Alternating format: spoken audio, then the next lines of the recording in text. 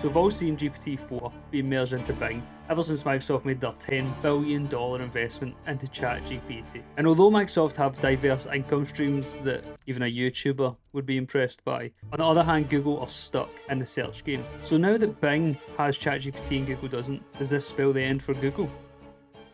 To maintain this dominant position that Google's had for over a decade now, where, the only reason anyone uses Bing is to search how to get Google Chrome on the new Windows laptop, whereas Google is used for essentially every other search in the world. They're now competing against Bing, which is using ChatGPT. So they're essentially fighting against ChatGPT search engine.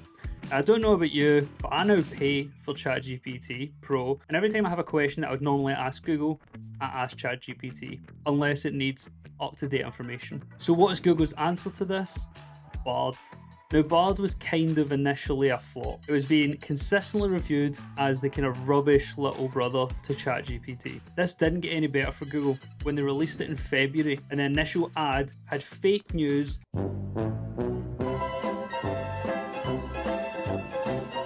You are fake news. Or hallucinations as they call them in generative AI, subsequently making their stock price take a hit. Right, now if fake news wasn't bad enough, at the live demo in Paris, they forgot their phone to do the live demo.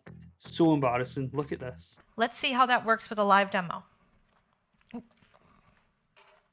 We are missing we're missing the phone. We will have to,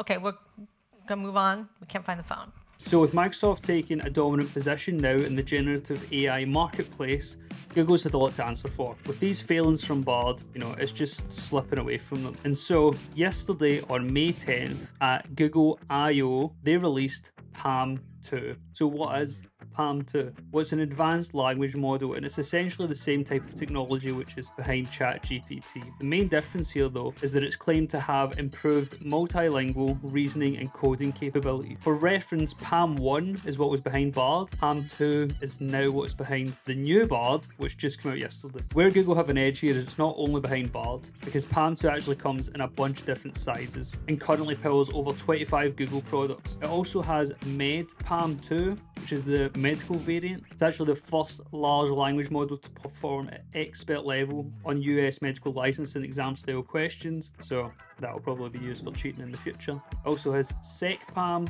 which is specialised for cybersecurity analysis, and it even has an API available for developers. I've tried to look and see what actually powers it and how the model was trained, blah blah blah.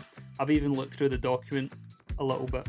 I actually got ChatGPT to summarise the document, but they compare PaLM 2 to PaLM 1 and it's better, which is, all you need to know. But I must admit, from looking at it, the multilingual translation is what stood out to me to impress me most, because Google already have a moat of Translate, right? It's not really a moat now because loads of people can do it, but whenever you think of Translate, you think Google. Same when you think of Maps, you think Google. And so here now, not only do they have this Translate embedded into it, they also have this interpretation feature.